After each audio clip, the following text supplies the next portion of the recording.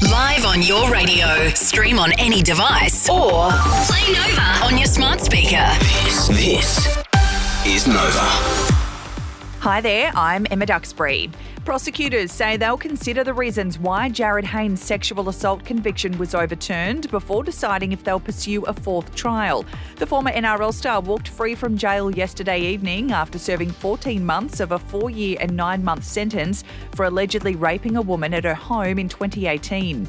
The owners of more than 400 short-term rental homes in Brisbane face being told to remove their properties from Airbnb as council moves to crack down on complaints about badly behaved guests. It's going to introduce a permit system where owners will need to prove they have proper planning approvals, as well as access to a 24-hour property manager and guest code of conduct.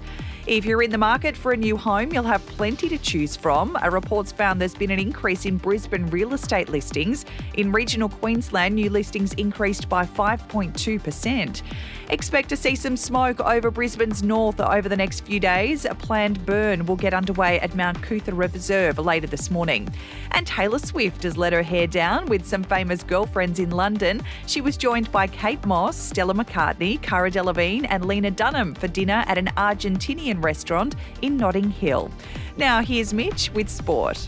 Queensland swimmer Cameron McAvoy has scored his ticket to his 4th Olympics, taking out the final in the men's 50-metre freestyle last night. The 30-year-old finishing in 21.35 seconds, while it was a massive night for Ariarne Titmus as well, breaking the 200-metre freestyle record, finishing just ahead of Molly O'Callaghan. She took 6.62 off the record, Ariarne Titmus there. And round 15 of the NRL kicks off tonight. The homeside Cronulla Sharks, strong favourites against the Dolphins. They welcome back Nico Hines from his origin duty. Our Broncos running their captain's run session this morning before taking off for Sydney ahead of the match against the Rabbitohs tomorrow night. One state we all hate is the state of being overweight. Visit themanshake.com.au and use code word ORIGIN to get $20 off. T's and C's apply. Sunny and a top of 21 degrees today. Right now it's 10 and you're up to date on Nova.